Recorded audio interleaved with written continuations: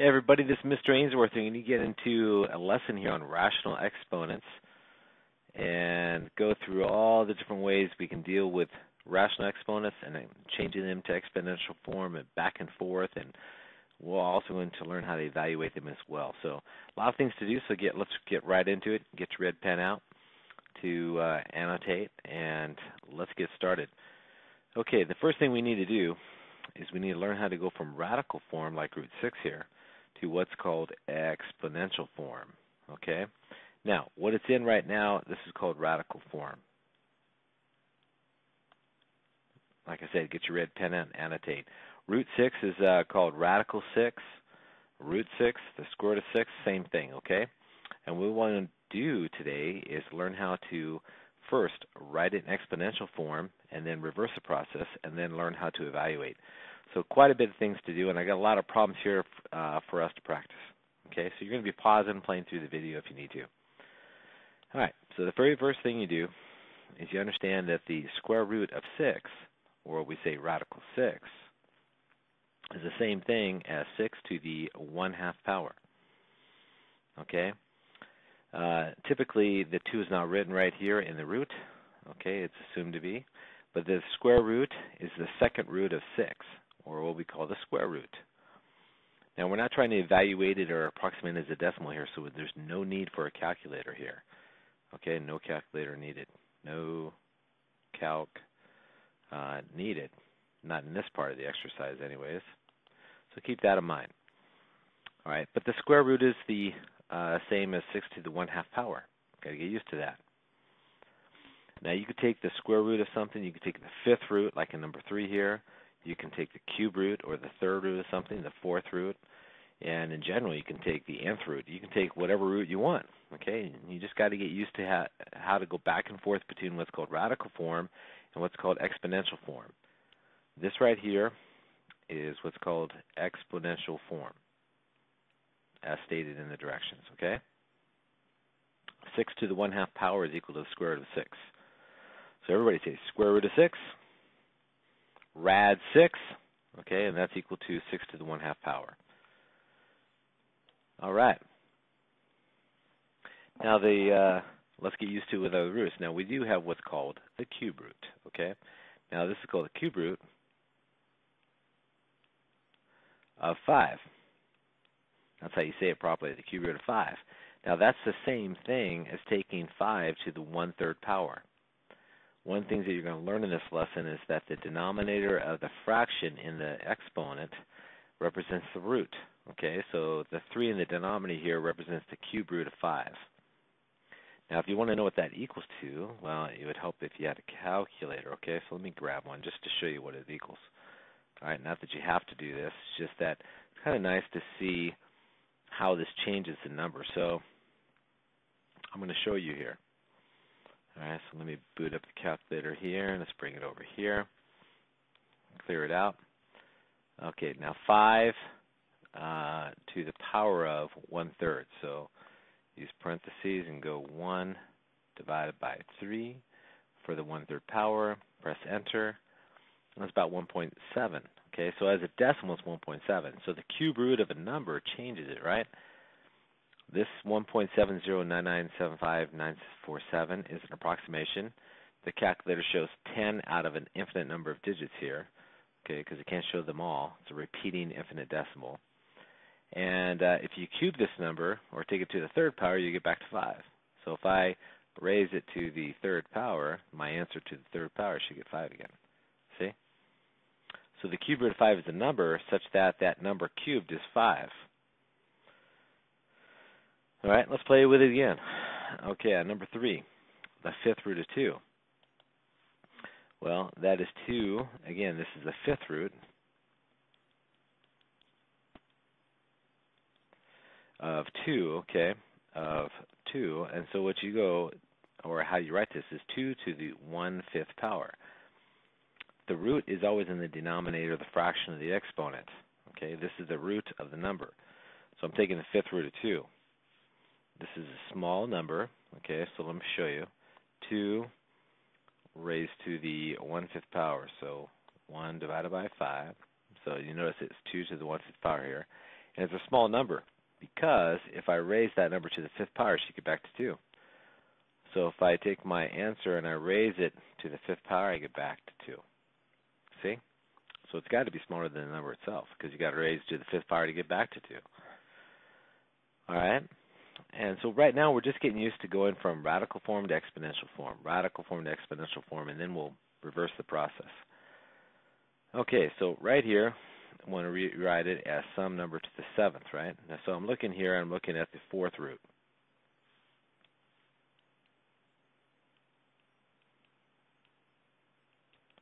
Of 3. Now the 4th root of 3 is written as 3 to the 1/4 power. Now you'll notice that it's being raised to the 7th power, and this is a power to a power. So power to a power, as you know from previous lessons, all right, you multiply exponents. If you take out your lessons from E1 and 2, especially E1, you'll see the power to a power rule, and it says multiply exponents, multiply exponents. So 1/4 times 7. So 1/4 times 7, well, that's just 7/4. So I have 3 to the 7/4 power. Notice I did a little side work here, as I always do for you guys, okay? So if you want to do that, just do it on the side, bring your answer back here.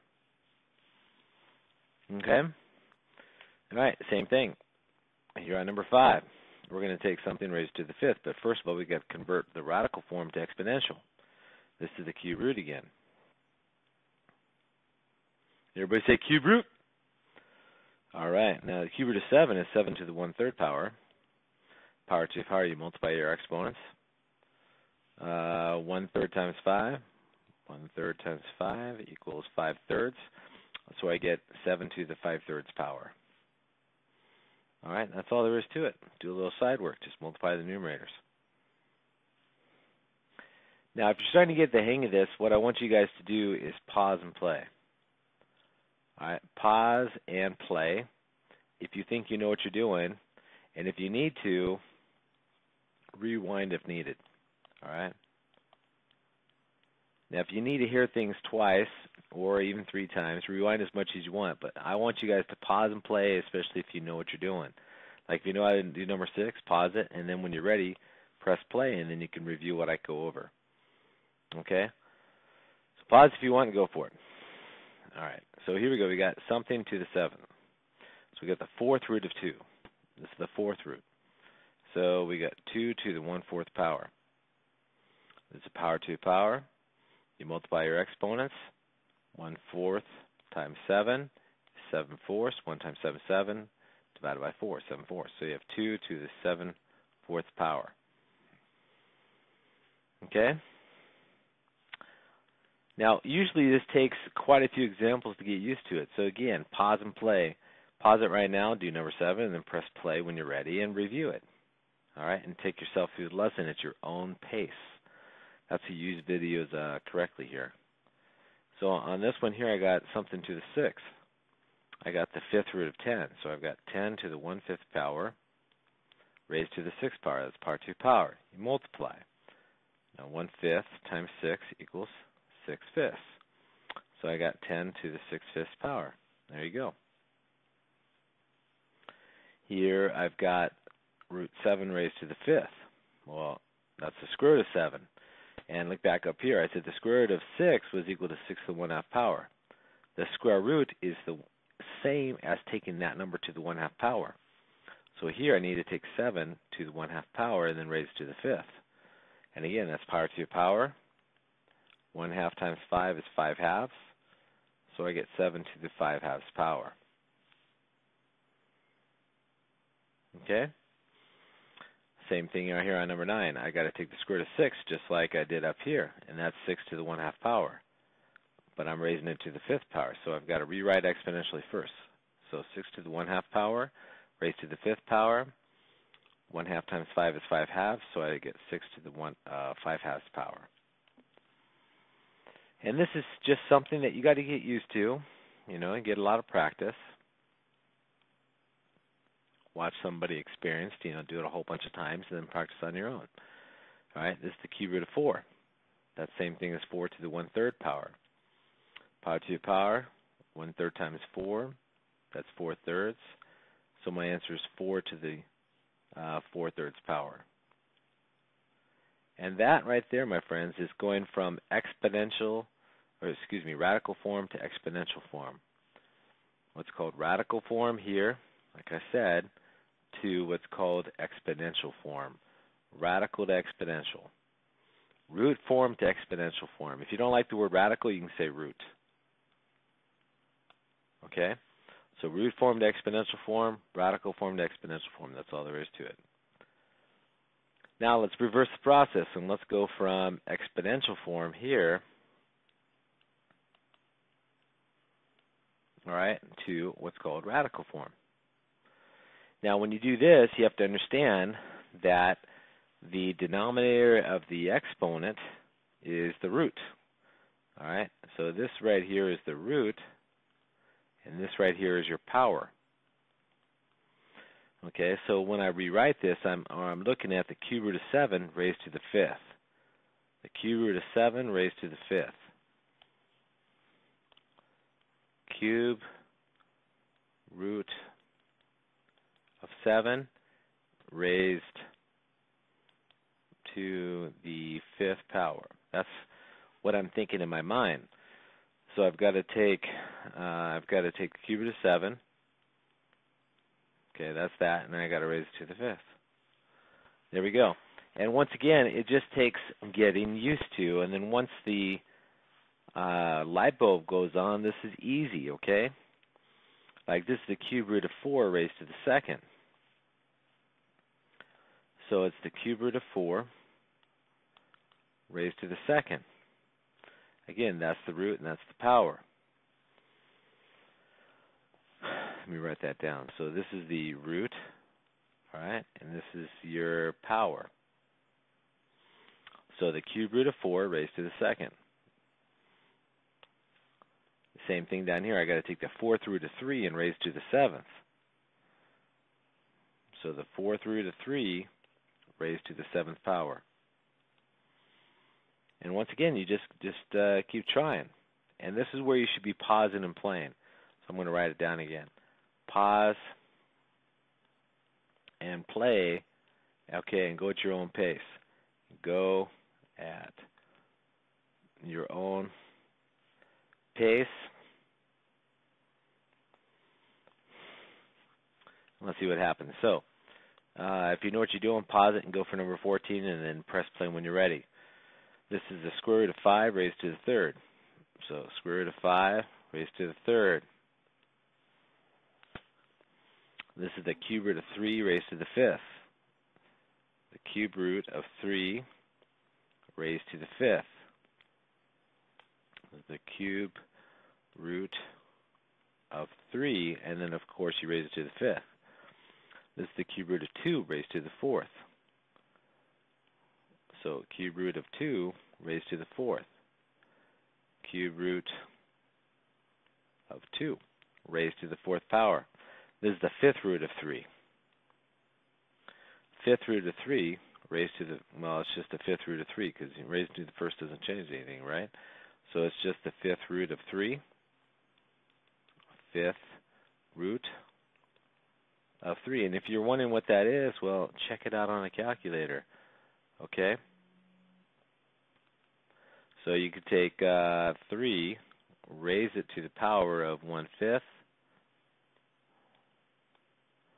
There we go. And it's a small number because, and it should be, because if I take that 1.2457, the decimal there, raise it to the 5th, I should get 3. So if I raise it to the 5th, boom, I get right back to 3. See that? So that's what it's all about. Here I want to take the 4th root of 10 and raise it to the 3rd. So the 4th root of 10 and raise it to the 3rd power. Here is the 5th root of 3 raised to the 4th. So the 5th root of 3 raised to the 4th power. And last one, 6th root of 2 raised to the 7th. So the 6th root of 2 raised to the 7th power. This is the 6th root, okay, of 2 and raised to the 7th power. All right, and the last thing you need to do, or be able to do, is to simplify, okay? Evaluate, all right? And when it comes to constants here, there's all kinds of ways to do this, but I'm going to show you one way, okay? All right, now we got a product to a power, and when you do that, you got to raise both to the 3/2 power.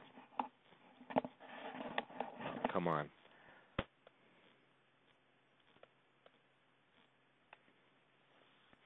All right, so what I need to do is I need to take 64, raise it to the 3/2 power. I need to take v to the 4th and raise it to 3/2 power. I got a power to a power, or a product to a power, and I got to raise both to the 3/2 power. Okay, now here's the fun part. On the constants, I got to take the square root of 64 and then raise it to the 3rd. Now, what's easier, do you think? Taking 64 and raise it to the 3rd power, which is 64 times 64 times 64, which even I don't know what it is. It's huge, okay? Or take the square root of 64 first and then cube it. I think, personally, it's a whole lot easier taking the square root of 64 first and then cubing it and then multiplying by whatever this is. And this right here, this is a power to power. And as you guys already know, you multiply exponents. Okay, and that's where the side work's done.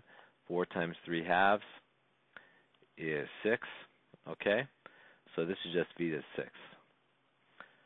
So 4 times 3 is 12, divided by 2 is 6. Okay, or 4 divided by 2 is 2 times 3 is 6, however you want to do it.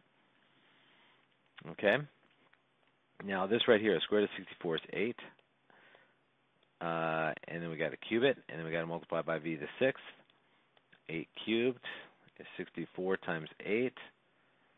That's 480 and 32. If you want to, you can multiply it like this. I usually just multiply 8 times 60 and get 480, and then multiply 4 times 8 to get 32. Add 480 and 32, which is 512.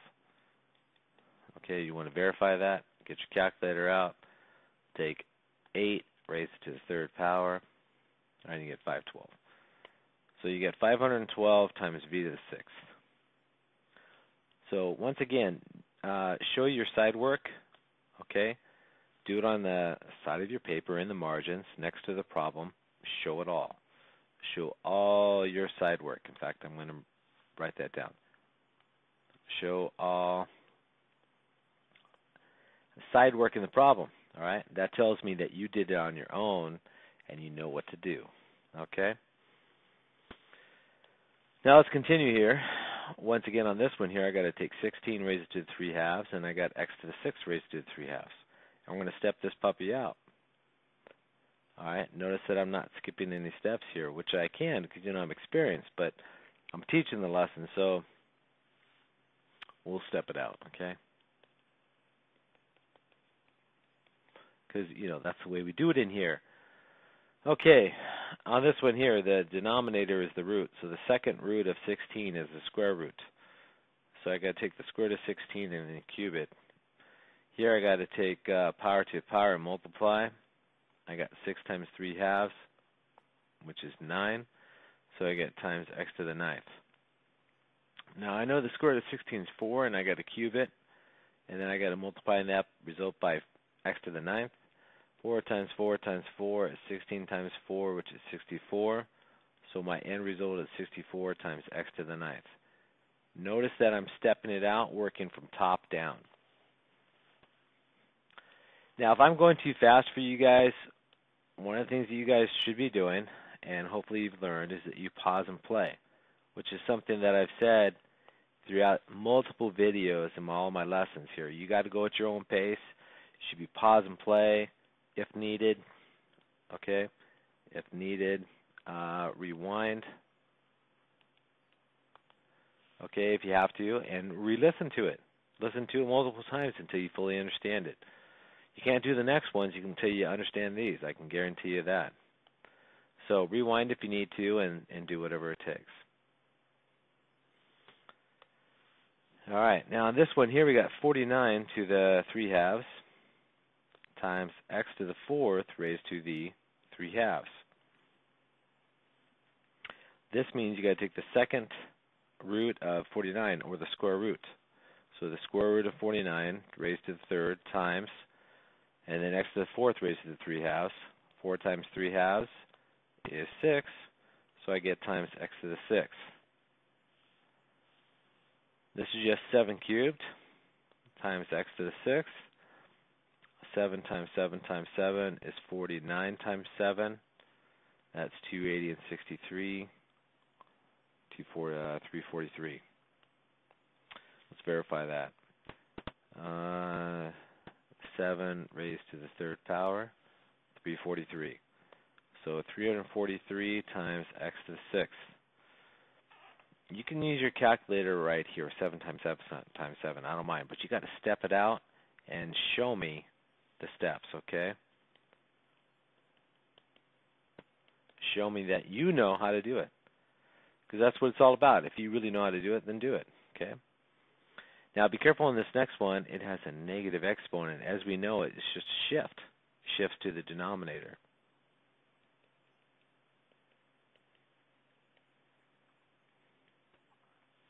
So let's do that. So this is 1 divided by 27 n to the 9th to the 4/3.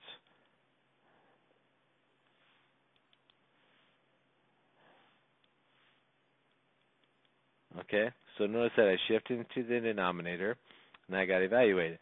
I got to take 27 to the 4/3, and I got to take n to the 9th, raise it to the 4/3. This is where my side work comes in. The cube root of 27 to the 4th. The cube root of 27 to the 4th times this. Now this is power to the power. So 9 times 4/3. 9 times 4/3 is 12. So this is n to the 12th. The only thing I need to do is evaluate this. The cube root of 27 is 3, because 3 cubed is 27. You can even check that out. 27 raised to the 1/3 power. 3. Why? Because 3 cubed is 27. So, and this is equal to 3 to the 4th times n to the 12th. Last step, 3 to the 4th is 9 times 9, which is 81. And so that's 1 divided by 81 times n to the 12th. A lot of steps, I know, but if you take it step by step, it's not too bad, okay? Next one, 49 to the 1/2 power. 49 to the 1/2 power times v to the 4th raised to the 1/2.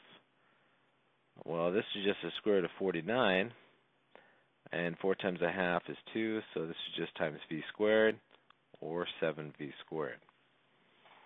You know, they don't have to be that hard. You just think simple, go with the flow.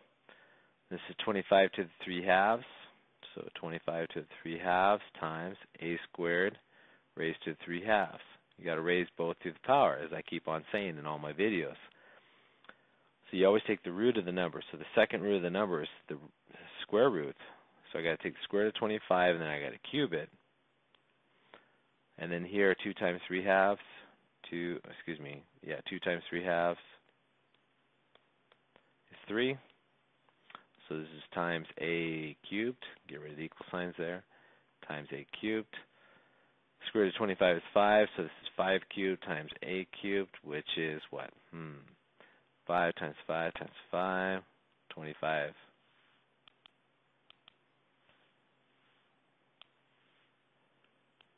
Ah, 25 times 5, which is 5/4, or 125.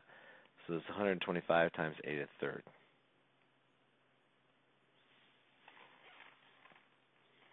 All right, let's get some more experience here. Once again, you take each number to the power, right?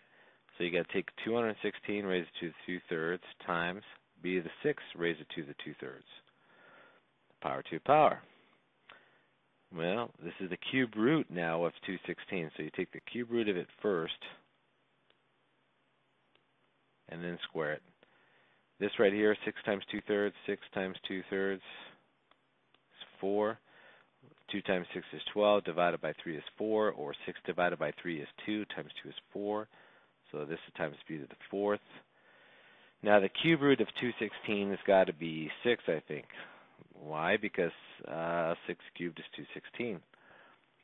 So let me just show you that. 216 raised to the 1/3 power. 6, why? Because if you take 6 and cube it, all right, you get 216. All right, so this is 6 now. I got to square it, and I got to multiply b to the 4th, and that's 36 times b to the 4th. All right, on the next one here, 8, you got to take it to the 4/3 power, and then you got to take x cubed raised to the 4/3 power. You got to raise both to the power, as I keep saying.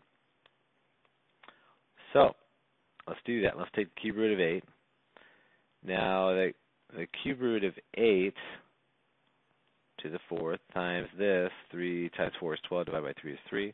Get x cubed here. The cube root of 8 is a number cubed that gives you 8. And since 2 cubed gives you 8, the cube root of 8 has got to be 2. I got to take it to the 4th power and then multiply it by x to the 3rd. 2 times 2 times 2 times 2 is 4 times 4, or 16. So 16x cubed. Okay? Last one, I got to take the 16 to the 1/4 power times n to the 4th raised to the 1/4 power. This is the 4th root of 16 times 4 times the 4th. So just times n to the 1st, or n. Now the 4th root of 16 has got to be 2. Why? Because we know that 2 to the 4th is 16, okay? The 4th root of 16 is a number such that if you take it to the 4th power, you get 16. Notice that I stepped it out top down. Last one, I got to take 36 to the 1/2 power, multiply it times n squared to the 1/2 power. That's the square root of 36 times n. 2 times 1/2 is 1. Notice the side work, 1 there. N to the 1st is just n. And that just gives me 6n. Why? Because the square root of 36 is 6. And that's all there is to it. Now you've got some more to do. So, okay, now it's your turn. You try it. All right? And check answers. Check all answers. Oops. All answers below or on the next page.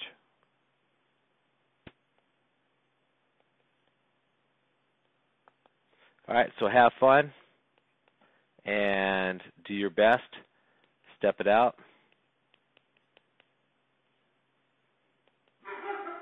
And I will see you in my next lesson. Because I got to go take care of my dogs. See you guys later. This is Mr. Ainsworth signing out. Bye-bye.